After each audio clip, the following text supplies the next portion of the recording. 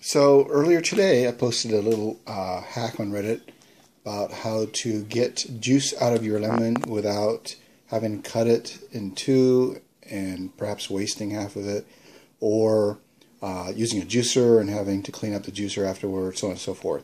Basically how to make a lemon its own filter to get filtering out the seeds, etc.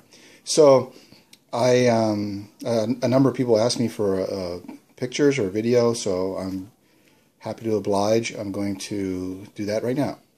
So here's your typical lemon. I rinsed it off just because I'm worried about maybe some pesticide or something on the outside. I don't know, getting in the inside, as you'll see. What I do is I roll it on the table or the counter, whatever. Just kind of squish the insides up and get all the juice flowing in there.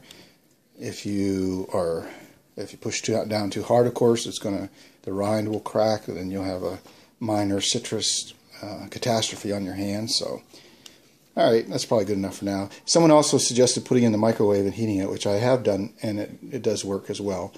Then you have a hot lemon. Well, whatever.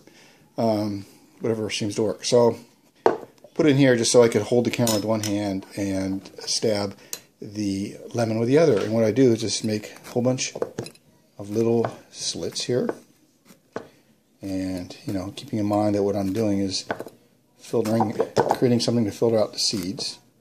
You can see that juice already flowing. Okay, that's probably good. And then very simply, here's my salad that I wanted some lemon dressing for.